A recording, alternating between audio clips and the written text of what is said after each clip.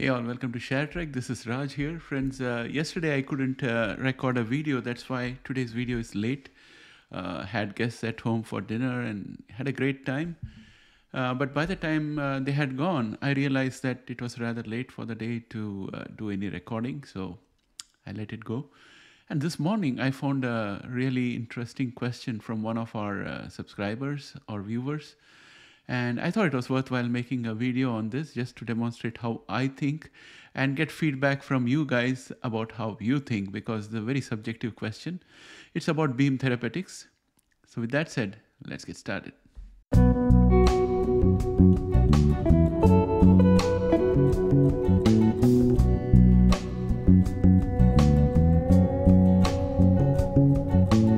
Welcome back, friends. First, I will show you the comment, the question, my answer, and then I'm going to elaborate on it because I thought this question is typical of something that all of us feel about the various genomic shares that we hold, especially when those shares show some positive movement. On one hand, we want to wait as long as possible to get maximum gains. On the other, we are afraid that it's going to slip and fall. So let me show you the comment first. So here is the comment. It says, I need your help so bad. Do you think Beam can reach $25 next week and not drop below $21? And my answer was, no one can predict that. That's why you need to decide next steps. Option are sell half and keep the other half, sell half and keep the other half with a covered call, or keep everything with covered call. And another option is sell everything. So genomics is a especially in a non-monetized company, is always full of risks. So this is what I had told him. I want to elaborate on this and just go through what is happening with Beam right now, both price-wise as well as their earnings report, and then give you my feedback for this question in detail. So first, let us look at the Beam price targets by professional analysts. Okay, the price target is all over the place when it comes to Beam, some as low as around $19 or something for short term, and some much higher than where it is. So if you take the average of all of them, you get a number that may or may not be relevant. It's in the 50s.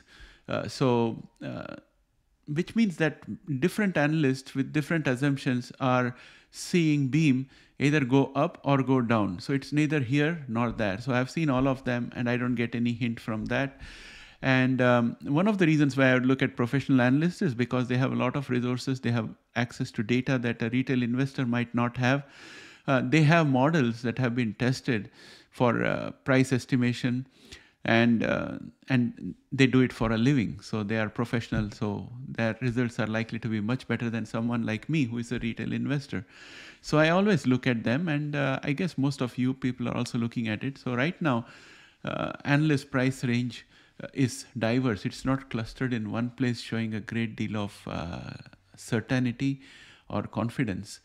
So I would say that we cannot go by analyst price. Which one do you choose, right?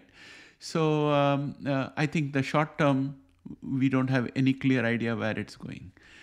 And in my mind, the things that contribute to enthusiasm for the market right now, I suspect, is the EPS beat by 8%, indicating better cost control and operations.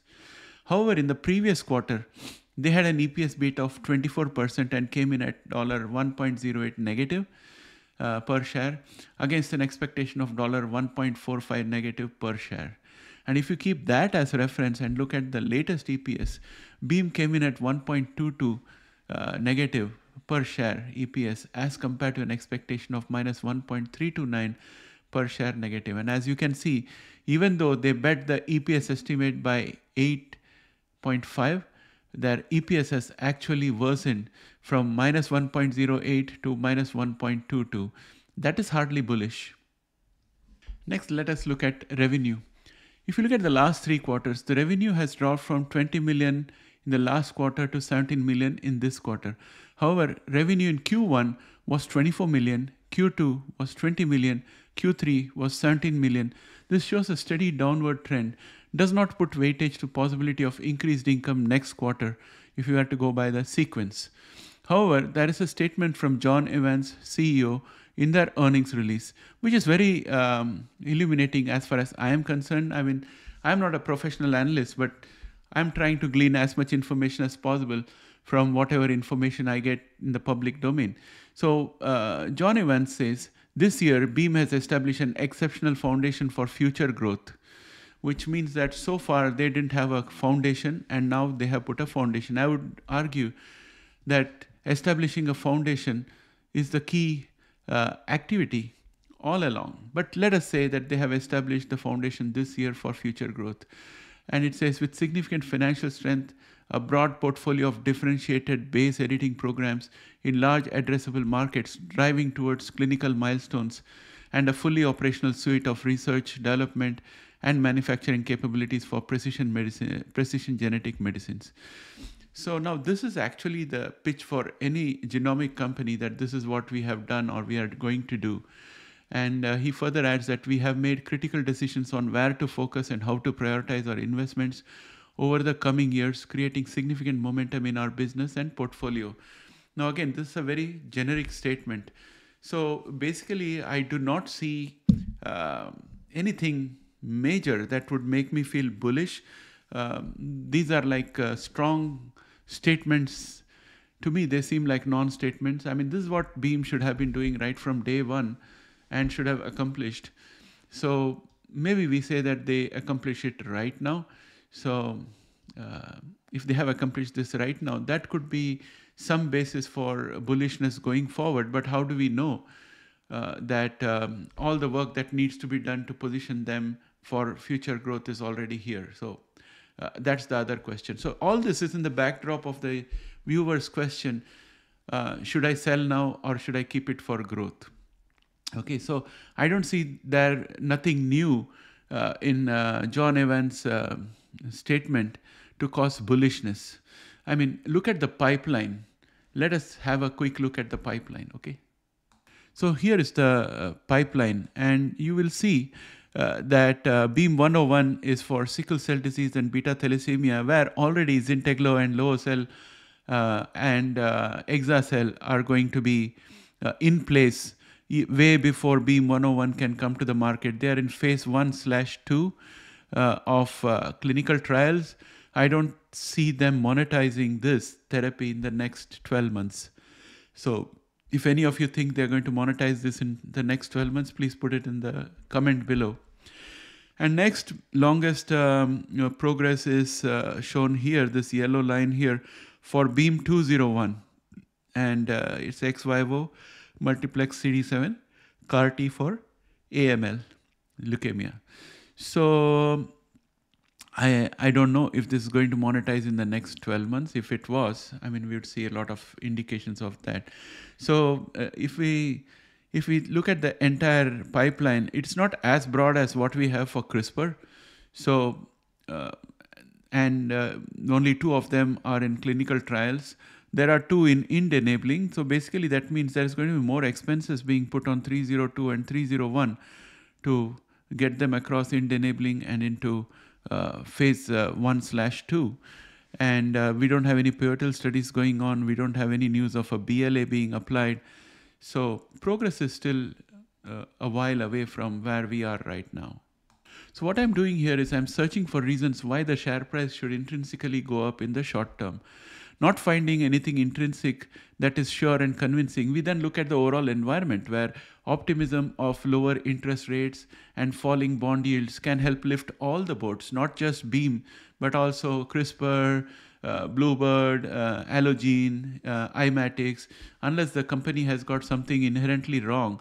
Like I would give an analogy of a hole in the hull. If there is no hole in the hull, the tide should lift all the boats. The latest earnings from Beam does not let us know resoundingly that there is no hole in the hull, because revenue has been deteriorating in consecutive quarters, and I showed before EPS has dropped compared to the last quarter. So when in doubt, what are the options, right? So the way I am thinking is that one could sell half and hold the other half. This helps book some profit and keep the cash free to dollar cost average on the way down. The other option could be one could sell half and sell covered calls on the other half to reduce cost of ownership and dollar cost average on the way down. The third option is one could sell all the shares and wait with cash, or move to another more promising counter. So those are the options that I can see. The choice will depend on your investment horizon, your diversification of your portfolio. That will in turn dictate your risk appetite. So if you recollect, in the recent past, there was a subscriber of ours who said that he had put all his retirement money into Ginkgo Bioworks, and I think his purchase price was $7.50 or something in that range. And right now, Ginkgo is closing in on $1. So I would say that for a retired person, the risk appetite should be very limited, and they should look for more of steady income coming in so that they can use that to subsidize their lifestyle. So for such a person, I would say that take the profit and sit in cash, or put it into something that gives you dividend on a monthly basis, or put it into an ETF which invests in bonds, so that you can have capital gains coming in and also interest coming in. So there are all those kind of things for retail investors. Now, if you look at someone who is young and who's got a long investment horizon and willing to look at Beam as a long-term investment, then the options open up further, because you have a risk appetite. And if the share falls below $25 in the next 15 or 20 days, or, in other words, the share doesn't go above $25 and it starts falling, you can always say that, okay, I'm going to hold it for the next 2 years. I don't mind. And also, if you had done proper risk diversification, and if Beam is just a small portion of your portfolio, then you can say, oh, it's just a small portion of my portfolio. If I lose 50% of the value in the short term and maybe 25% of value in the long term, it doesn't bother me. Then you're fine. Like, for example, I have got around 600 shares of Bluebird and 100 shares of CRISPR, and maybe 2,500 to 2,600 shares of Ginkgo Bioworks. And if those things go pear-shaped, I won't worry too much, except for CRISPR, because there is more money in there. But as a portion of my portfolio, genomics doesn't form a huge portion. It's been diversified into surefire things and risky things which can give huge returns. So I'm not too much worried. So if you have done your risk allocation and portfolio allocation properly and diversified properly, not only within genomics but also within all the various sectors, then you wouldn't have too much to worry about this particular thing. So the message basically is, look at your risk portfolio, how much risk can you take, and operate within that. And then you make sure that you diversify not only within genomics but also within sectors like fast-moving FMCG, like technology, like the FANG sector, all those things. So you have to have some diversification.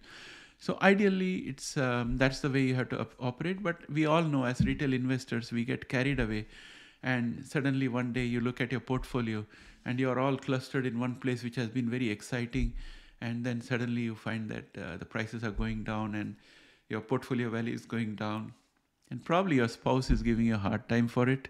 So I've been through all of these things. I understand how it happens. So this is a long answer for your question, and I hope many of you would have found something to relate to in here, and put your own comments below on what this particular user should do given the current situation. And it will be really an interesting read. It will be illuminating for me also. So with that, my friends, I hope you guys enjoy your holiday weekend. My wife has taken a few days off, and it's a very long weekend for her. And we also have this Festival of Lights, Diwali. So it's a lot of festivity out here, meeting people. Last night I was at dinner with a family friend whom I met after a long time. So it's a time for reconnecting. It's just like Christmas. So I'm going to be a little bit late in releasing some videos here and there, but I'm going to make sure that we have a video every day. And of course, I'm going to meet with Sandeep again on Sunday over Zoom, and we'll have a good time, and probably he may even visit us. I don't know. Depends on how his schedule is at home. And of course, he's much far away from where I live. He's on the west end. I'm on the east end of Toronto. So we'll see. We'll keep you posted. With that said, my friends, I would like to end this video here. Have a great day, a great weekend. See you soon. Bye for now.